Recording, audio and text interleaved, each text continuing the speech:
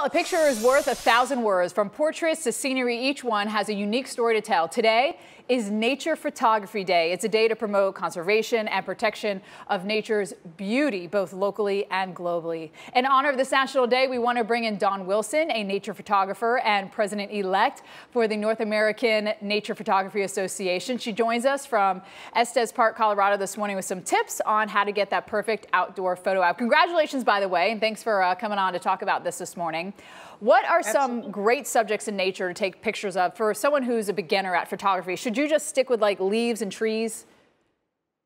No, I always recommend people enjoy and get out locally. Learn the local parks in your neighborhood, local streams, different things that are close to where you live. And those are the things that you can really master first.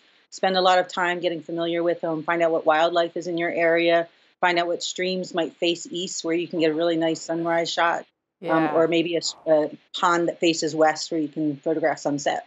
All right, Dawn, you specialize in high altitude photography. And when I was reading up on you, the first thing I thought is, how does she take the pictures in the winter when it's free? I mean, we're out there covering weather, you know, and our question is, what type of adjustments do you have to make? It's like, what type of gear do you have to have? Like, do you have the gloves where, you know, your little finger can come out of it and whatnot?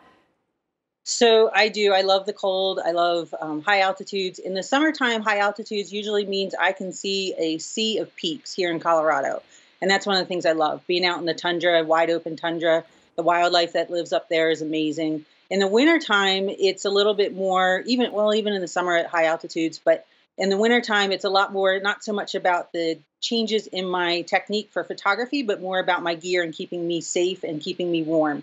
So that means things like bringing snacks so I keep my calories up, so that I keep warm that way internally, as well as having good gloves, good hat, good jackets, things that'll keep me warm while I'm out there. I mean, these shots that we're showing while you're talking are jaw-dropping images. Look at those two bears. That is just spectacular. So you mentioned sunrises and sunsets. What are some tips that you have for people to capture those?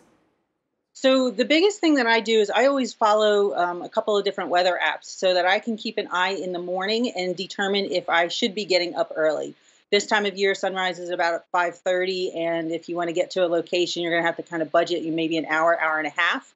And so that means I want to make sure that I'm going to make the best use of my time, that if I'm going to get up that early. Yeah. So I use weather apps, kind of follow what is the cloud pattern. Are we having full sun? And that typically means there's not going to be any clouds in the sky. And that is a pretty lackluster sunrise or sunset photo. So what you want to look for is kind of a partially cloudy morning. And you also want to keep an eye on what the weather's doing to the east of you for sunrise or to the west of you for sunset. Because if you have a heavy cloud cover to the east of you for sunrise, that means that sun's not going to reach to where you are. And again, that's the flip side. You're going to get a pretty lackluster sunrise. You know, we only have about 30 seconds. Any quick tips for someone that wants to take pictures with their smartphone? So smartphones, I always recommend going wide.